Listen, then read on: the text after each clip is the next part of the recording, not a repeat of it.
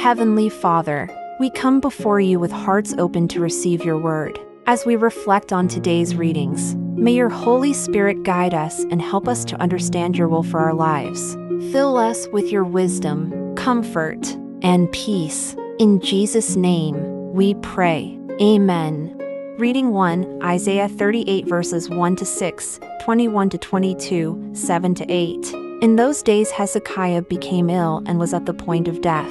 The prophet Isaiah son of Amoz went to him and said, "This is what the Lord says, put your house in order, because you are going to die. You will not recover." Hezekiah turned his face to the wall and prayed to the Lord. "Remember, Lord, how I have walked before you faithfully and with wholehearted devotion and have done what is good in your eyes." And Hezekiah wept bitterly.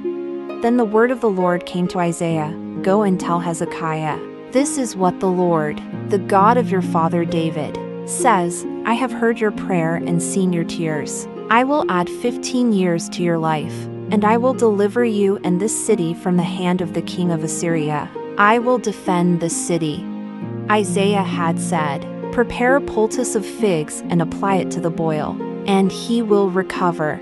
Hezekiah had asked, "What will be the sign that I will go up to the temple of the Lord?"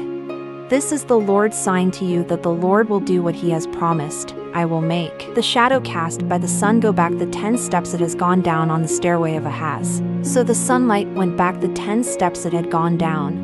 Responsorial Psalm, Isaiah 38 verses 10 and 11, 12, 16. I said, "In the prime of my life must I go through the gates of death and be robbed of the rest of my years?"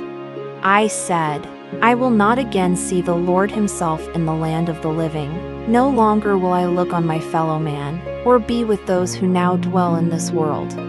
Like a shepherd's tent my house has been pulled down and taken from me. Like a weaver I have rolled up my life, and he has cut me off from the loom. Day and night you made an end of me. Lord, by such things people live, and my spirit finds life in them too. You restored me to health and let me live." Gospel, Matthew 12 verses 1 to 8. At that time Jesus went through the grain fields on the Sabbath. His disciples were hungry and began to pick some heads of grain and eat them. When the Pharisees saw this, they said to him, "Look, your disciples are doing what is unlawful on the Sabbath." He answered, "Haven't you read what David did when he and his companions were hungry? He entered the house of God, and he and his companions ate the consecrated bread, which was not lawful for them to do, but only for the priests. Or haven't you read in the law that the priests on Sabbath duty in the temple desecrate the Sabbath and yet are innocent? I tell you that something greater than the temple is here. If you had known what these words mean, 'I desire mercy, not sacrifice,' you would not have condemned the innocent. For the Son of Man is Lord of the Sabbath."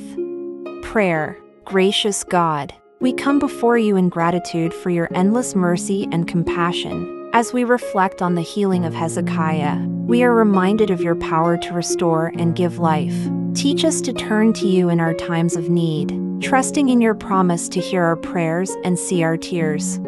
We thank you, Lord, for the gift of your word today. May it continue to inspire and guide us in our journey of faith. We ask this through Jesus Christ, our Lord and Savior. Amen.